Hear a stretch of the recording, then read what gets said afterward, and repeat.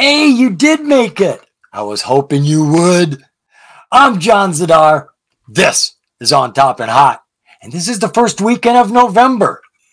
That time of season, I guess.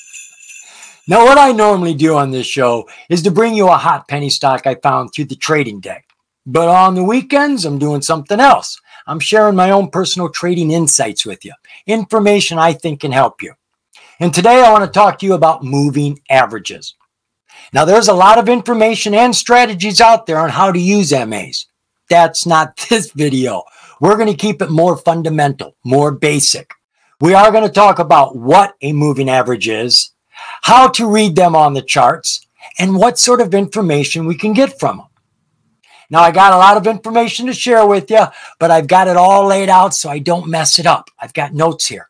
So if I'm not looking at you, it's because I'm looking at my notes. So don't take it personally. So what is a moving average? Well, it's those colored squiggly lines that you see on everybody's charts. The blue, the orange, the yellow, the red, those are moving averages. These are technical indicators that help us to analyze the stock's price. Now, MAs help us to identify trends, support and resistance levels, as well as potential trading signals. And we're going to cover that as we move along.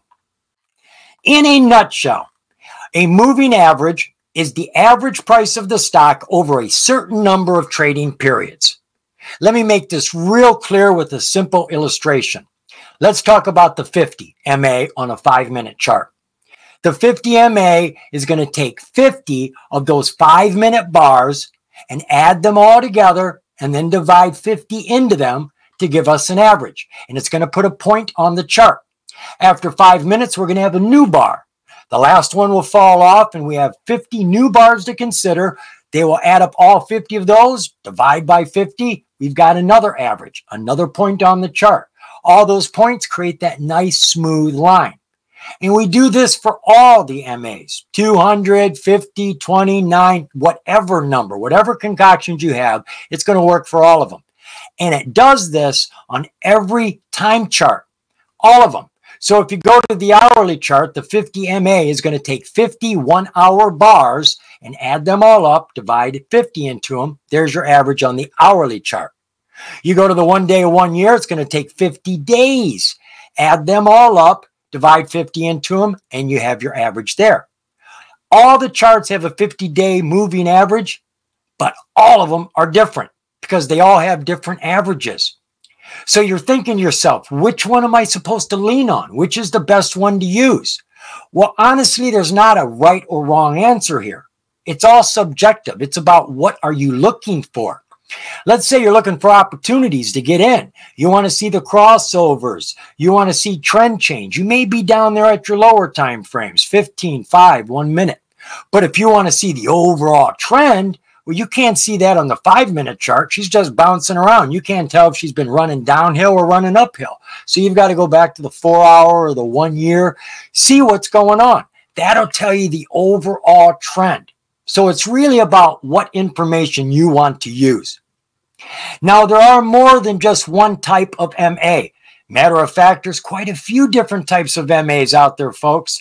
We have simple moving averages, which is what I just explained to you. Taking 50 bars, adding them all up, dividing 50 in it, there's your 50-day moving average. Plain and simple. But there are also exponential moving averages, weighted averages, adaptive averages, and Hall averages. I'm not going to go through all of those, folks. We're only going to go through 2 of them. Simple moving average and an exponential moving average. But now that you know about the rest, feel free to do some due diligence. So, simple moving average, you know what that is. What is an exponential moving average? Exponential is the same thing as a simple moving average with one difference. It puts more weight, more credence on current prices. So you end up with an EMA, a moving average that is more responsive. Matter of fact, I got an example here I can show you. This right here has 2 MAs on it. We have a simple moving average, the blue one, and we have an exponential moving average, the orange one. We've got a price here. She's been rising. She hit a high. She went sideways, and then she had a big drop right here. Now, reading our simple moving average, she was climbing all the way to that drop, and at the drop, she changed direction, showing us weakness in her climb. Now, the EMA actually changed here, way down lower under this bar. This showed us something was going to happen before it happened. We could have gotten out before that big drop. So EMAs must be better than SMAs, right? Not necessarily. You could jump the gun. You could see this EMA underneath here. You see it's getting weak. You want to be safe. You want to be prudent, so you get out. Next thing you know, she bounces. Right there, bounces and goes up. That's the problem with the EMAs. They're very responsive, and it's tough to tell the difference between a dip and a fall. So you should try them. See which one feels better to you. And the best way to try it is dual charts. If you have the ability to put up two charts at once, put up one with simple moving averages and put up one with exponential moving averages. Look at them both as you're trading. You may lean on one over the other, but you may learn something by looking at the new chart. You may like it better. Now, you've probably noticed that most people use the same MAs. The red 200, the yellow 50, the orange 20, and the blue 9. Now, there may be a little variance on the blue 9 and 20, but for the most part, we're all basically using the same moving averages. These are the ones I use, and I particularly use them because everybody else is using them. The way I see it, if we're all using the same MAs, we're all looking at the same signals.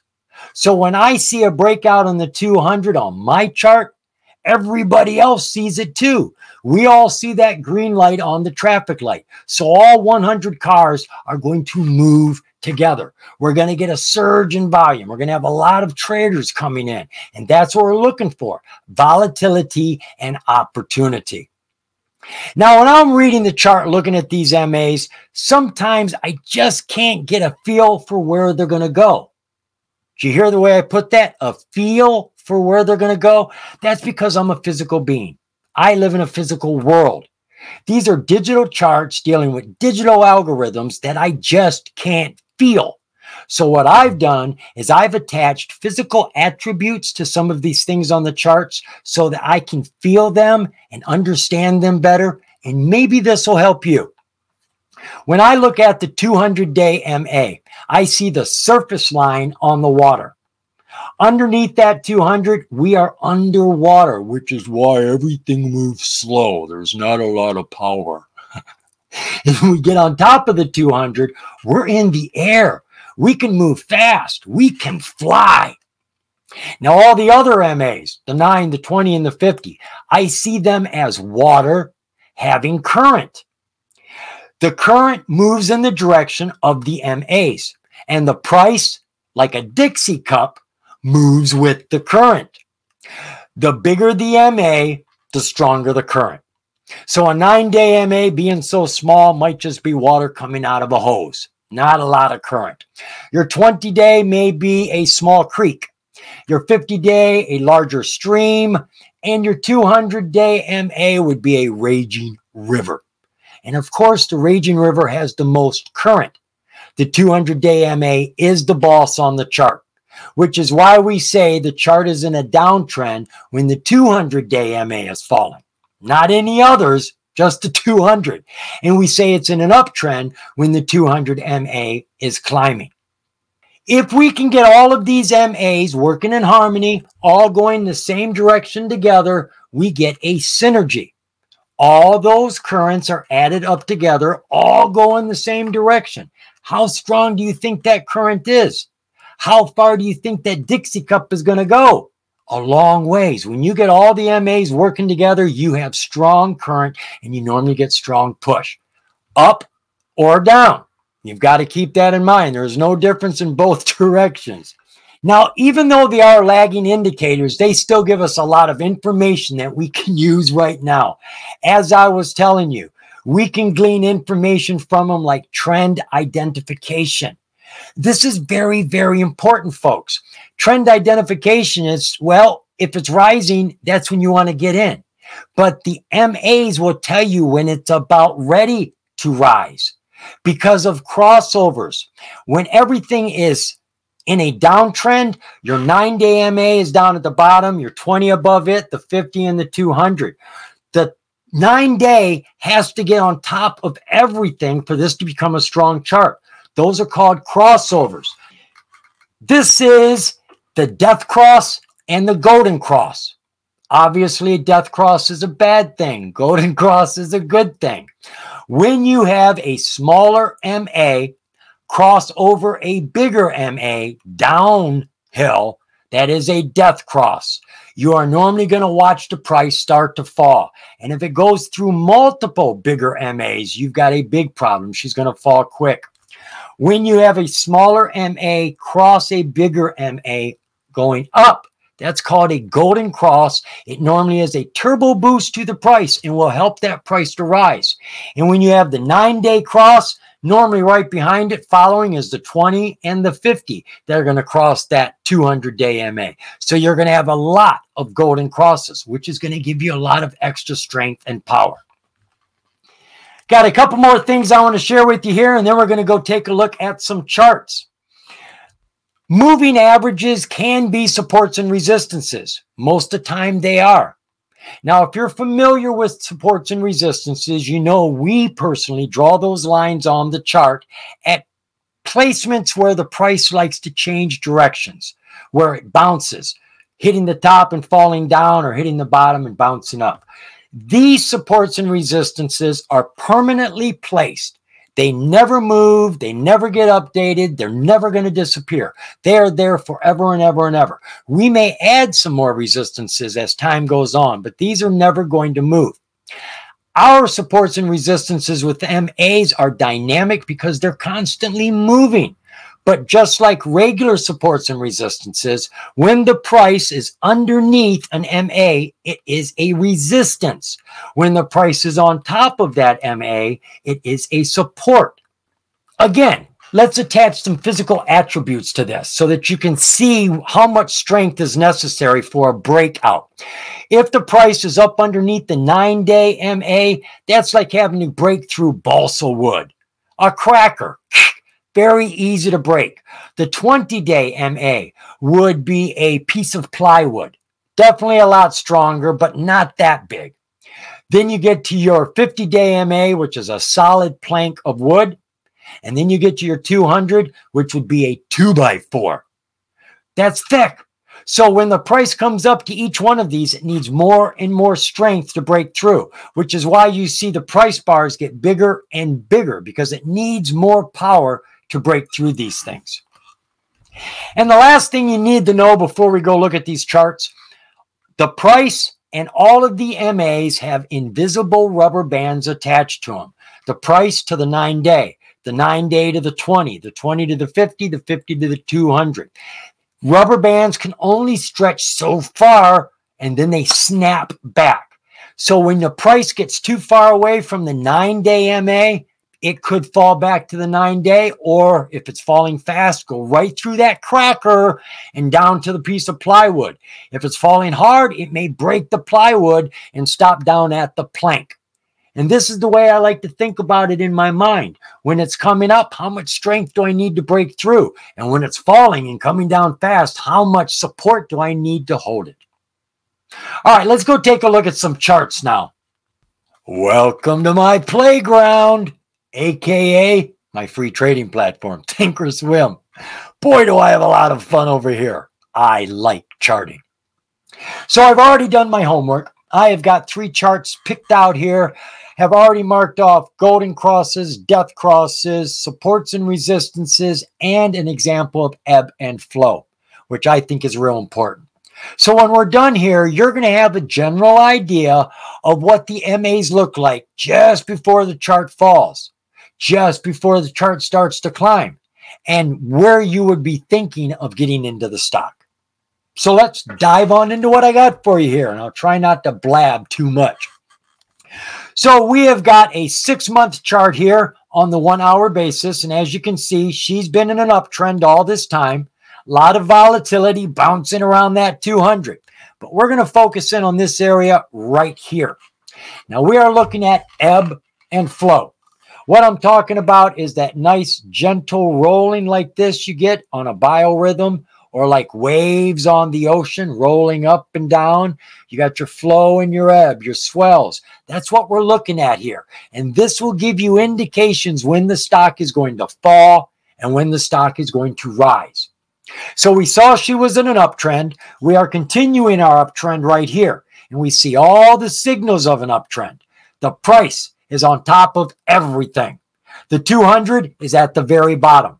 And all the MAs are in sequential order from the smallest on the top, working their way down, 20, 50, 200. Looking good. We hit a high bubble here. She starts going sideways with bounces, but she's definitely going sideways. Now she starts to break away right here, and she is falling. If you look above where she is falling, you can see our 200 haul is flat. Our 50-day MA is flat. But this is a little late. It's already fallen. Who the heck cares if those are flat? Well, back up. Let's back up some more. How about this 20 right there? The 20 is very influential, folks. In a lot of cases, when the price falls down underneath the 200 and the price is underneath everything, when the 20 finally goes level and starts to rise with the price just over it, but we're deep under the 200, you will see normally the price break the 200 and keep climbing over the 200 as the 20 is climbing towards the 200. The price will stop climbing in most cases when the 20-day MA hits the 200. Then the price stops and will come back down to the 200. So we look for the 20 to give us signals because it's very close to the 9. She is capped off here, like a baseball being thrown up or a roller coaster, getting to the very top and then rolling over, coming down the other side.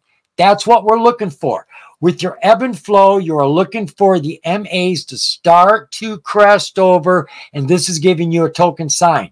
You then start watching for your death crosses, looking for smaller MAs to cross bigger ones. Here across the 20. That's not really a death cross, 9 on the 20. That happens all the time just in bounces. But then it went over the 200. The littlest MA went over the biggest MA. That is not a good sign in any way, shape, or form. That is a bad sign. And as you can see, she took a drop from this point all the way down to here. Now, because the MAs are lagging indicators and the price already moves faster than they do, when she goes into a deep fall, she's moving way faster than the MAs. So the only way for the MAs to catch up is she has to stop falling. She has to find a floor and bide some time. She's got to go sideways, just sitting on her hands, waiting for these MAs to catch up to her. Now you can see right in this area, they finally caught up. She was flat here, right over here, boom. Once she got on top of the 20, you can see that bar right there got a lot bigger, right? Here, you want to see that? That bar got a lot bigger because it absorbed the power of the 20-day MA. Now it's trying to get up over the 50, and it's pushing and pushing. We had a strong breakout here because all of our MA, see, our 50 is flat, our 20 is flat. No, not our 200 yet, but it only takes a couple of your MAs to go flat, and that can change the whole trend. So these were falling. Once they leveled off, the price got the weight off of her back. She was underneath everything, and then she could start climbing. And that's when she started pushing up. So look at your ebb and your flow here. Rolls over and down, back up, and again, looking at our tops of our MAs. This is starting to roll over. Now, these are way the heck over here. Look how far she's already fallen. We're way the heck down here by the time these start falling. So we're not looking for these to be our indicators. It is the 9 and the 20. When that 20 goes flat on the top, it's like the roller coaster rolling over the other side. You can count on a big drop. And when she drops, what did I just say? She drops fast. Way faster than the MAs. So she has to stop dropping, find a floor, sit on her hands and go sideways until all the MAs catch up. Not just some, all the MAs have to catch up. Our 9-day is right there with her. The 20 caught up here. We had a bar jump when that got close. She went sideways, got on top of our 20, got up on top of that 50 and 200. Look at how big our bars are. She's absorbing that energy. And now everything is starting to level off, but our 200 is way up there. That's too high. She is not going to climb all the way up there in midair. She needs rungs to climb on. That's what these MAs are, rungs to climb on. So she's going to probably go sideways until that 200-day MA is close enough for her to make a jump towards. And eagerly, she will do that. But in the meantime, she's probably going to go sideways with all these MAs going flat and level and starting to turn up. And when that 200 haul, the friendly 200, turns up, it's going to push that price hard and fast to that 200. All right, let's dive down to my next chart here. This is ticker ZNTL. All right, I've got two things I want to show you on this one. One is on the 4-hour chart, and one is on the 5-minute. Right now, we're on the hourly chart. So let's back this up to the 4-hour view. And I can see what it is I want to show you. A bunch of death crosses here. All right, let me back in. I see we've missed one there. All right, so these are our death crosses. This is when a smaller MA crosses a bigger MA. This is a token sign the price is going to fall. So we've got our 9-day MA. Our price was sitting on top of our 200, but was underneath all the MAs. We do see this. She made a bold move. The 9-day went over the 200, the 20, the 50. Look at how the power's getting bigger and bigger. The bars are getting bigger and bigger. So she had a lot of power with all of these golden crosses going across these bigger MAs. Then she came down. She's bouncing off of the 50 here. Now, what did I tell you about the 20 going flat? Right there, it is going flat. And what's happening underneath? Well, our 9-day just crossed the 20. Not too worried about that. But when the 9-day crossed that 200-day, that was a problem. Smallest breaking through the biggest, that is a big no-no. We're going to see a big fall. Then she went through the 50 as well. That tells me she is definitely going to fall hard. And look what happened. Look at how big that bar is. She pushed all the way down through her 200-day MA with the price. And now the price is in a serious downtrend. Now, once she got down here, she had to give time for all these MAs to catch up because every single one of them went into a death cross. All of them crossed the 200. Once one starts, the rest all follow behind. But you see how far they lagged behind. By the time the 20 crossed the 200, we were way down here. When the 200 haul crossed the 200 MA, we were way over here, days after the initial fall. So for me, watching the 20-day cap off up here at the top and watch for the 9-day to start crossing through stronger MAs, this is a good sign that the stock is going to start falling. All right, I think I had something on the 5-minute for you. Yes, I did. This is a great example of a trend change. We have a downtrending chart because our 200-day MA is falling here. And I'm going to put a blue line right in this area here. Actually, I'm going to put two of them up. I'm going to put one right here and one right there. We've got three different sections here. This is all downtrend. This is the flat zone, and that is the uptrend. And notice where the price is and notice where the MAs are in each section. In our downtrend, the price is underneath the 200, primarily underneath all of the MAs most of the time, but she is in a downtrend. When the 200-day levels off and starts going flat, it's showing weakness. That weakness is taken advantage of by the price. As soon as she started going flat, what happened? She jumped, immediately taking advantage of this opportunity to get up on top. You will rarely ever see a breakout on a falling 200-day MA. In your mind, put ice on a falling 200. If the price jumps up there, she better come right back down real fast, because if she goes up there and tries to stand up there, she's going to trip and fall.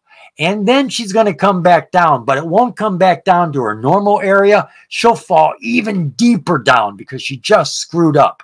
So you will get punch throughs up here, but not breakouts. The breakouts normally happen right as the 200-day MA goes flat and levels out. And what do we got here? Price jumps up on top. All of our MAs start shooting over it. Golden cross, golden cross, golden cross. The price is rising. Now, on your initial breakouts, you got a lot of testing going on. While your 200 is flat, the price is going to bounce up and down on it, making sure it is a real support, that it's strong, because I'm going to build on here. Once you realized it was strong, she did what I like to call a crouch and pounce. You dip underneath the strong MA like a rubber ball or a cat, and you just pounce right up from top. That rubber ball came out from the water, the cat jumped, whichever way you want to think about it. We got a nice run off of this. And what's going on? We're in an uptrend now. The price is on top of everything with the 9-day right up underneath it. She is floating on it. You don't want the price to get too far above the 9-day because there are rubber bands between everything. She gets too far, she has to pull back. Pullbacks we have to have if she starts going too fast.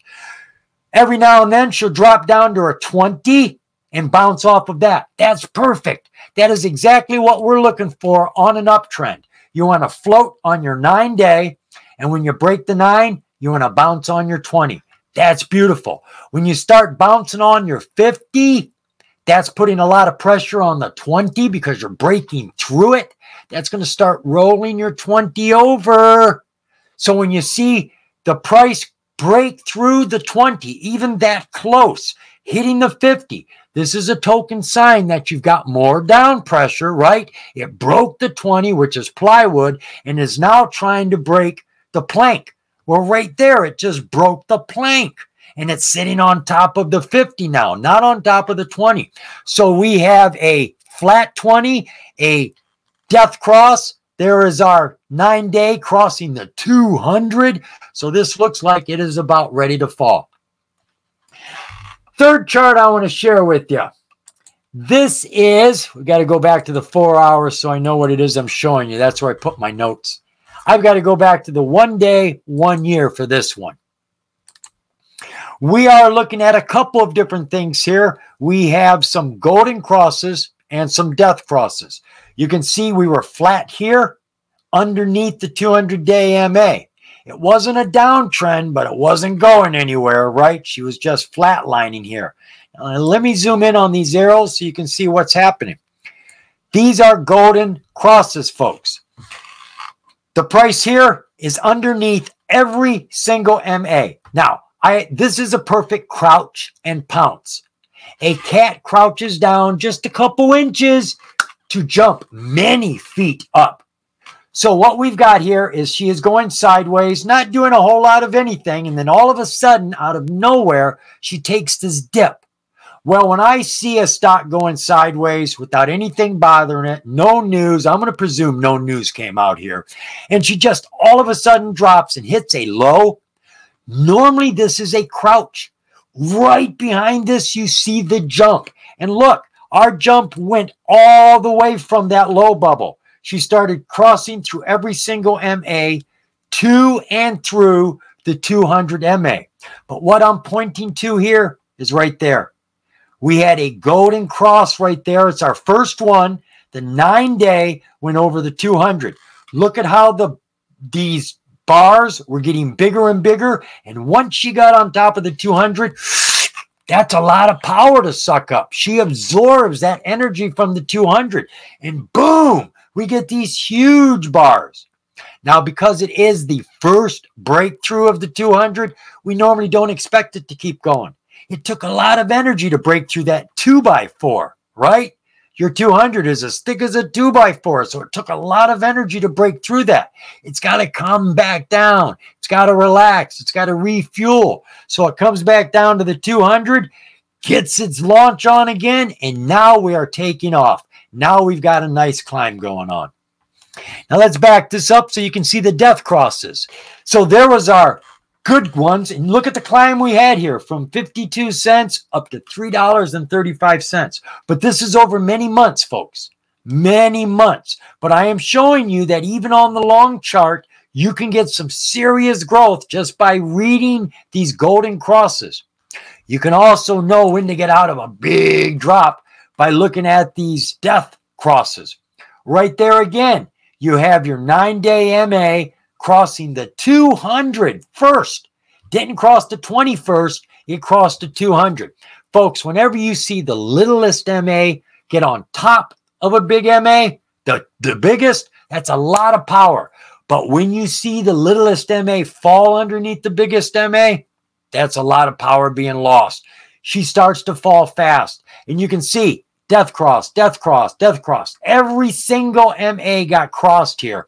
So crossovers are the big deal here.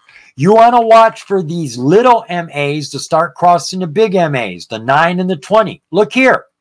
Little itty bitty bars, right? She's got up on top of the 20. Once she crossed that 50, look at how big that bar got. Pow! She's on that 9 now, and she's on that ride. So anytime your 9 and your 20 start crossing bigger MAs, you know your chart is most likely going to start climbing. And whenever you see your MAs start cusping up at the very top like a roller coaster before it rolls over going downhill, you should be expecting a downtrend. So we don't know for sure that anything is going to happen. Nothing is 100%, but these are token signs that you can be watching for and will show up. So now that you've got a foundation, a basic understanding of what MAs are, what they do, and how you can use them, go use them. And of course, do some more research and due diligence. You can't know too much. Remember, folks, the more you know, the more you're going to grow.